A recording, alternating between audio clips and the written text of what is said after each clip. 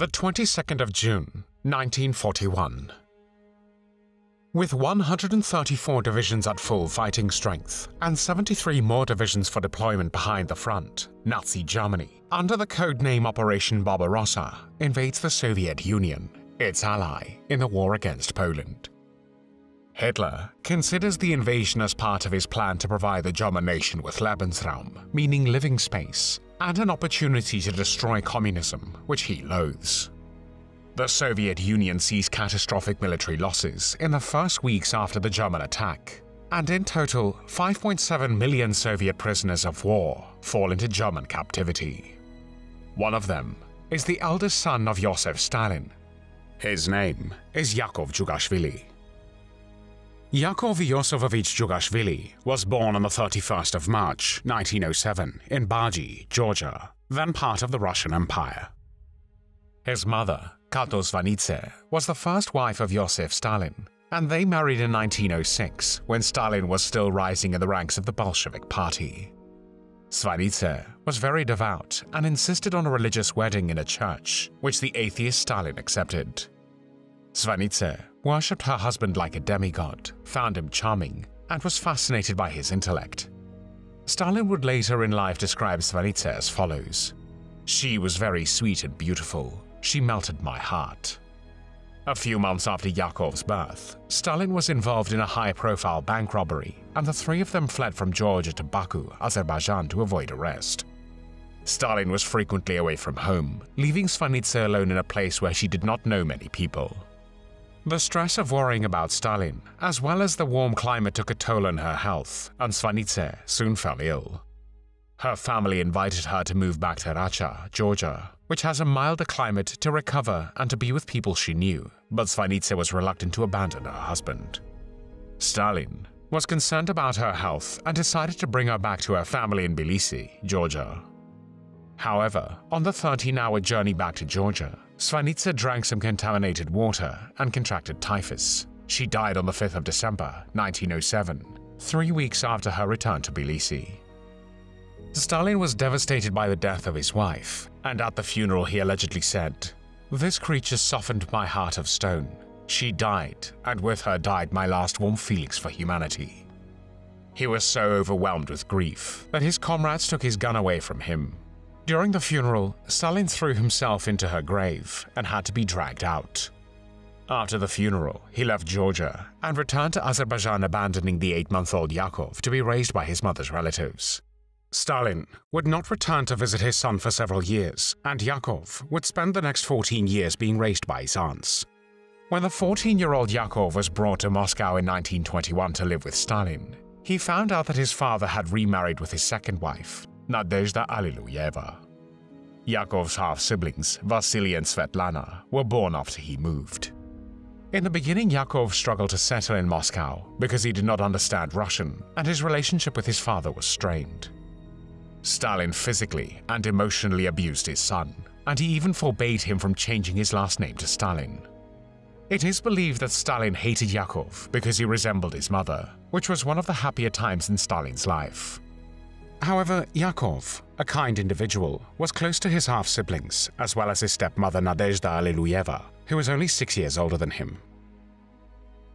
In 1928, Yakov met 16-year-old Zoya Gunina, the daughter of an Orthodox priest, and after living together, they decided to marry. When the couple announced their decision to Stalin, he got so angry that Zoya ran away in tears, and Yakov took out a pistol and tried to kill himself. He fired a bullet into his chest, attempting to shoot himself in the heart. Instead, he missed, and the bullet traveled into his lung.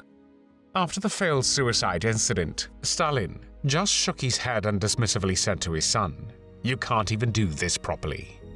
Yakov and Zoya eventually did get married, and in 1929 a daughter was born, but she died 8 months later of pneumonia, and the couple split up. In 1935, Yakov graduated from the Institute of Transport. On the 10th of January 1936, his son Yevgeny Dzhugashvili was born. His mother was a student, Olga Golisheva, with whom Yakov was engaged, but the relationship soon ended. Yakov only learnt of his son in 1938 and ensured he took his surname. However, Stalin never recognized Yevgeny as his grandson. On the 18th of February 1938, Yakov married Yulia Meltzer, a well-known Jewish dancer from Odessa. On the following day, their only child, a daughter Galina, was born. In May 1941, after 4 years of study, Yakov graduated from the Artillery Academy, which was supposed to prepare him for what was soon about to come. The Second World War began on the 1st of September 1939 when Nazi Germany invaded Poland. Poland found itself fighting a two-front war when it was invaded by the Soviet Union from the east on the 17th of September. Warsaw officially surrendered to the Germans on the 28th of September, and 1 day later, in accordance with a secret protocol to their non-aggression pact, Germany and the Soviet Union partitioned Poland. However, Adolf Hitler had always regarded the 23rd of August 1939 German-Soviet non-aggression pact, commonly referred to as the Molotov-Ribbentrop Pact, as a temporary tactical maneuver. In July 1940, just weeks after the German conquest of France and the Low Countries, Belgium, Luxembourg and the Netherlands, Hitler decided to attack the Soviet Union within the following year. On the 18th of December 1940, he signed Directive 21, codenamed Operation Barbarossa. This was the first operational order for the invasion of the Soviet Union. Operation Barbarossa began on Sunday the 22nd of June, 1941. 3 million German soldiers were reinforced by Finnish, Romanian, Hungarian, Italian, Slovak, and Croatian troops. Within weeks, German divisions conquered the Baltic republics of Latvia, Lithuania, and Estonia. In September, the Germans laid siege to Sevastopol and Leningrad, and by late October, the cities of Minsk, Smolensk, Kiev, Odessa, and Kharkov had fallen. Millions of Soviet soldiers were encircled, cut off from supplies and reinforcements, and forced to surrender. Yet for Nazi Germany, this attack was not an ordinary military operation. The war against the Soviet Union was a war of annihilation between German fascism and Soviet communism, a racial war between German Aryans and subhuman Slavs and Jews. From the very beginning, this war of annihilation against the Soviet Union included the killing of prisoners of war on a massive scale. In part, German officials excused their ill treatment and murder of Soviet prisoners of war by pointing out that the Soviet Union was not a signatory to the Geneva Conventions, and its soldiers did not warrant the protection that the convention extended to prisoners of war. In reality, their reasons were more complex. German authorities viewed Soviet prisoners of war as a particular threat, regarding them not only as Slavic subhumans, but also as part of the Bolshevik menace linked in Nazi ideology to the concept of Jewish conspiracy. Yakov was a reserve fighter in the Red Army, but when war broke out, he was sent to battle as if he were just another typical soldier. Rather than seeing him off personally, Stalin called his son on the telephone and shouted at him, "Go and fight." Yakov had served as a lieutenant in the 14th Tank Division when he was captured during the Battle of Smolensk on the 16th of July, 1941. Smolensk was a significant city located on the road to Moscow, and the Germans aimed to capture it as part of their overall strategy to advance deep into Soviet territory. After the defeat in the Battle of Białystok and Minsk, in which 3 Soviet armies on the Western Front had been crushed, the Red Army set up a new defensive line in the area around Smolensk, with a total of 42 divisions at the beginning of July 1941. The Germans, employing their blitzkrieg, meaning lightning war tactics, managed to encircle a substantial portion of the Soviet forces around Smolensk. This led to the destruction of a significant number of Soviet divisions. Despite the Soviet resistance, the overwhelming strength of the German forces led to the strategic withdrawal of the Soviet troops from the city. Smolensk, located only 400 kilometers away from Moscow, fell to the Germans on the 10th of September, 1941. Stalin was furious when he heard the news about Yakov's capture. He had previously ordered that no soldiers were to surrender, so the idea that his own son had done so was seen as a disgrace. He was angry that Yakov had not killed himself instead of being captured, and suspected that someone had betrayed him. Yakov's wife, Yulia, was not immediately told the news, and suspicious of her motives, and the idea that Yakov surrendered, Stalin had her arrested. To conceal his identity, Yakov removed his officer's insignia and tried to pass as a soldier. But several of Yakov's servicemen betrayed his identity to the Germans because they hated Stalin and the Soviet system. During the interrogation, Yakov openly criticized his division and other units of the Red Army, saying that they were unprepared for the war, and further commented that the military commanders behaved poorly. He felt that the United Kingdom was weak and had never helped anyone, while praising Germany, noting it was the only major empire left, and that the whole of Europe would be nothing without it. Although his wife and her family were ethnically Jewish, Yakov was also openly anti-Semitic and claimed Jews trade or aspire to careers in engineering, but they do not want to be workers, technicians, or peasant laborers. That's why no one in our country respects the Jews. The brutal treatment of Soviet prisoners of war by the Germans violated every standard of warfare. Existing sources suggest that some 5.7 million Soviet army personnel fell into German hands during World War II. As of January 1945, the German army reported that only about 930,000 Soviet prisoners of war remained in German custody. The German army released about 1 million Soviet prisoners of war as auxiliaries of the German army and the SS. About 500,000 Soviet prisoners of war had escaped German custody or had been liberated by the Soviet army as it advanced westward through Eastern Europe into Germany. The remaining 3.3 million, or about 57% of those taken prisoners, were dead by the end of the war. Second only to the Jews, Soviet prisoners of war were the largest groups of victims of Nazi racial policy. The Germans intended to use Yakov in their propaganda against the Soviets.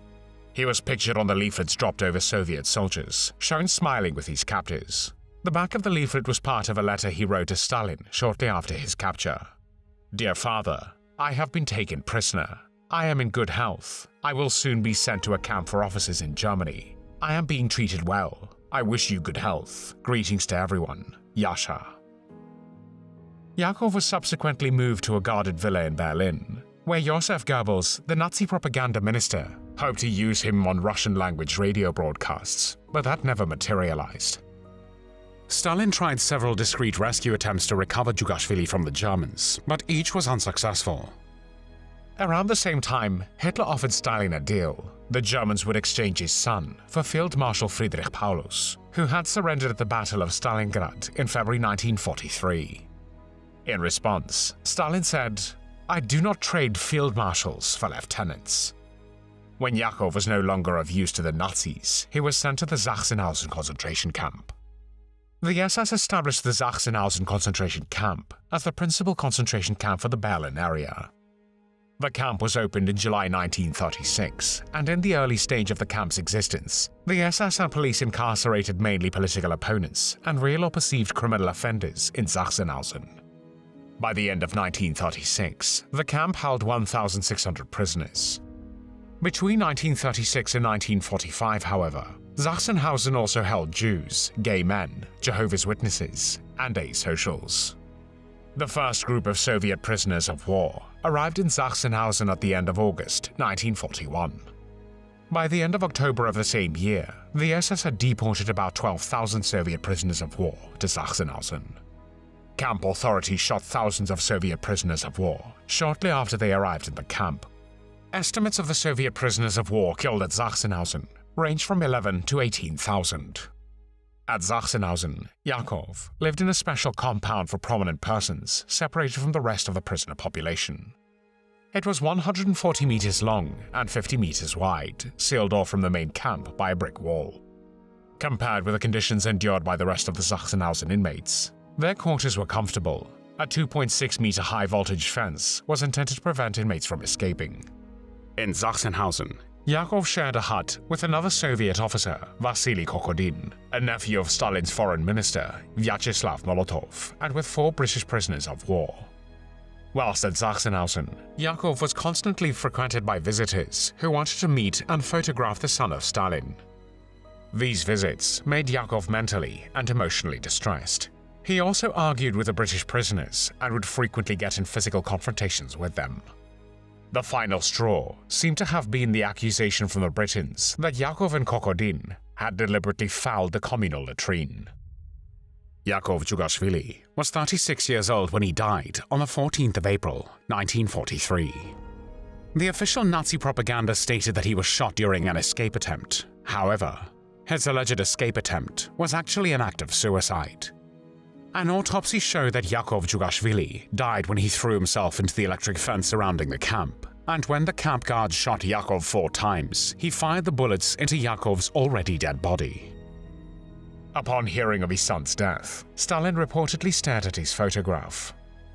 After the war, British officers in charge of captured German archives came upon papers depicting Yakov's death at Sachsenhausen. As officials in Whitehall 1, which served as the center of Britain's war effort, waited for a full translation of the SS report, they discussed with US diplomats the idea of informing Stalin of how his son had died. The conference between Stalin, Winston Churchill, and Harry Truman at Potsdam in July 1945 seemed to be ideal for this purpose. However, once the complete document had been studied, the Foreign Office quickly abandoned the plan, with one diplomat concluding that he and his colleagues do not think the evidence would give Stalin any comfort, and it would be naturally distasteful for us to draw attention to the Anglo-Russian quarrels which preceded the death of his son. After the war, unaware of what had happened to his son, Stalin offered a $250,000 reward in East Germany to anyone who could provide details of his death. He would later soften his stance towards Yakov, saying he was a real man and that fate had treated him unjustly.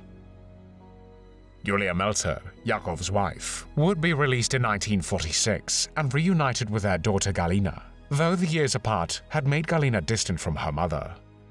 Stalin died on the 5th of March, 1953. 24 years later, in 1977, Yakov Dzhugashvili was posthumously awarded the Order of the Patriotic War First Class, although this was done secretly, and the family was not allowed to collect the medal itself.